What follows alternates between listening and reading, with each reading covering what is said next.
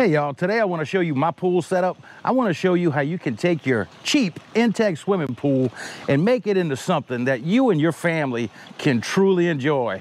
Y'all stick around and we'll get with it.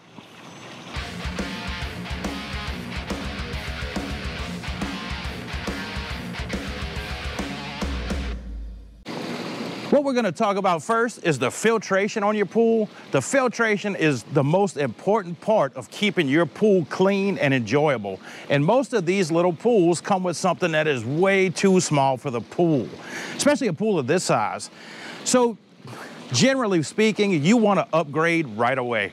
Your pump that comes with it is not going to be good enough, in my experience. Now, if you're having a good experience with yours, great on you. I've never had them. And I can tell you, this is the 16-inch sand filter from Intex with the saltwater generator and pump together in one. And it keeps this pool sparkling clean with little to no maintenance at all, other than vacuuming and skimming it. Now, I don't have sand in this filter. I've got the filter balls, but I don't have the real filter balls. I've got the cheap one on Amazon, and they are actually working great. I've heard a lot of bad things about them. I've only backwashed this filter one time. Take that back. I've backwashed it twice in the last 2 months, but it keeps the pump running at a good pressure, and the water, if you'll take a look, is crystal clear. And I have not added any chemicals to this pool since opening it, just salt.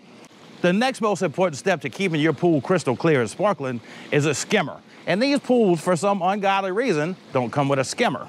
I have installed this Hayward Skimmer, and I've done a video on it, and I'll put a link right up here in the corner so you can go check that one out. But this is really important in keeping your pool clean as well. It just makes it a whole lot easier to get all the debris off the top of the pool, and it gives you some separation between your discharge and your intake and get some circulation going through this pool. Now, speaking of discharges, for this pool, I have two different water features that I can use.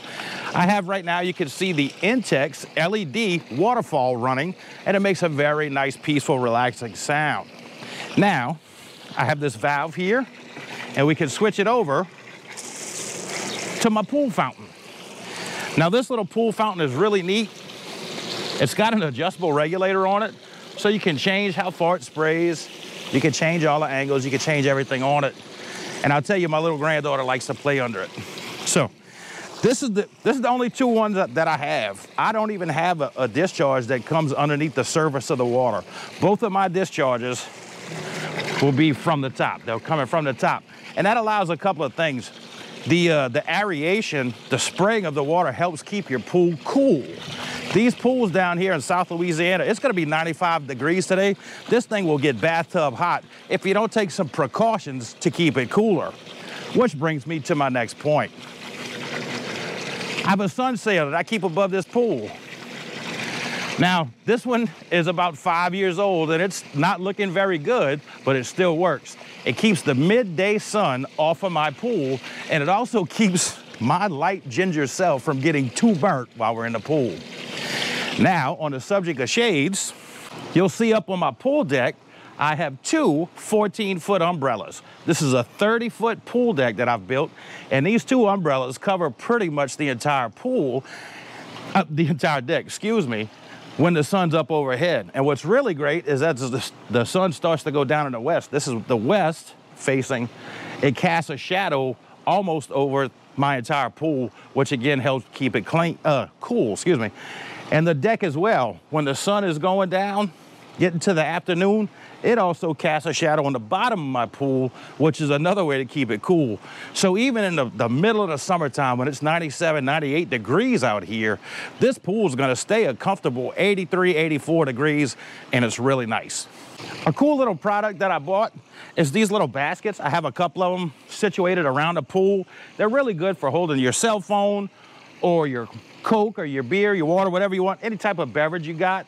You need to put some sunblock on while you're in the pool, have it sitting right here. This is really easy, especially if you don't have a deck. I highly suggest getting a couple of these. They come in quite handy. Something else I've always kept on my pool is these little Robo cup holders. They're spring loaded. Give you a nice little place to put your beverage or your sunblock. To me, these little pools are nice, but you gotta have a deck. You really do. If they're just standalone, when your kids are in it or your grandkids are in it, you want to be able to just sit down and look down on them. You don't want to be standing up over the side of the pool.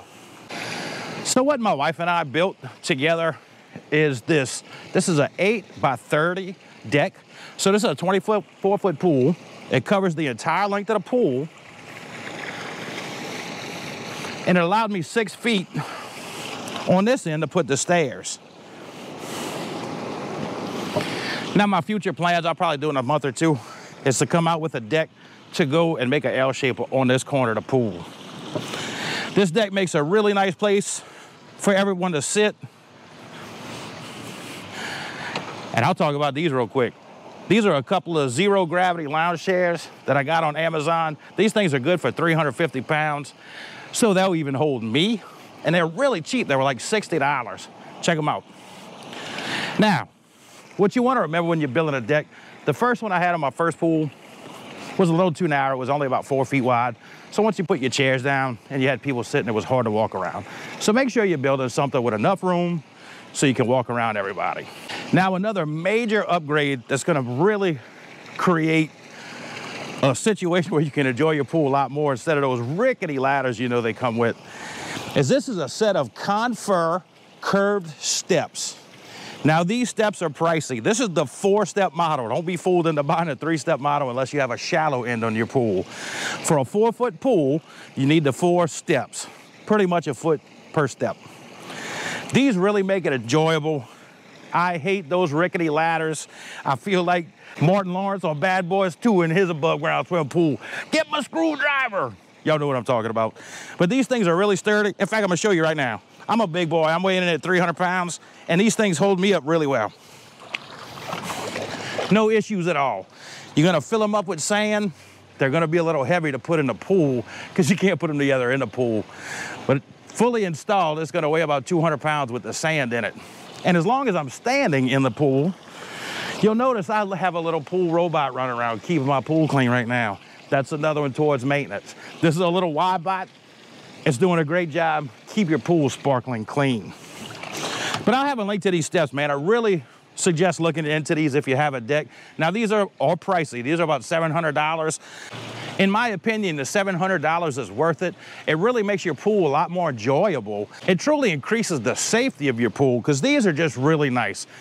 Get rid of that ladder, do it now. And another bonus is my little granddaughter, she's only about a year old. She obviously can't touch the bottom of a 4-foot pool, but she can stand right here with us on these steps and play around and really enjoy herself. These little robotic vacuums work really good, but something to keep on you or to keep with you to use for your pool is a little handheld rechargeable pool vac. Your little pool robots are not gonna get in the corners of these pools very well the way they're made, and they obviously won't be able to get behind a set of steps like this. So this particular one is from Enhulk. I'll have a link to it in the description, but it works really well. Let me go ahead and vacuum behind these steps and I'll show you what we get.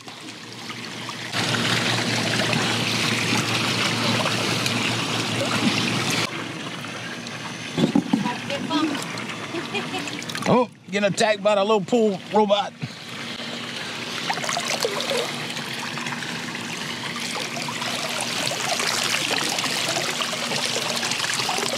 So this little thing's got a really powerful motor. You can see just real quick going around them steps what it's picked up.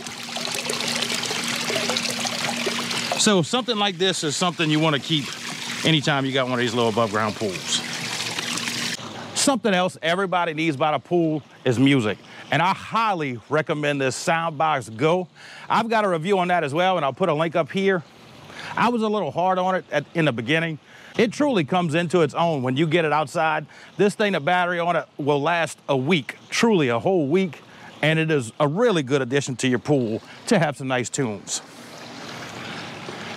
So I know these pools, they do start off pretty cheap, and once you start doing things like this to your pool to make it more enjoyable, it does become more expensive. But what's great about them is for an intro price, you can really get a pool and begin to build it to suit your family. We have 5 kids that all have either wives or spouses, and we have grandchildren. And with this deck, we can bring everybody out here for a crawfish boil or anything, and just enjoy our time together as a family. And that's something I really love doing, and I highly suggest you do it for yourself. Guys, I hope you enjoyed the video. Please give me a thumbs up, subscribe to my channel. I got plenty of pool videos, audio stuff. I have all kind of stuff out there. I probably got something you want to watch. So till next time, I'll see y'all on Everyday Man.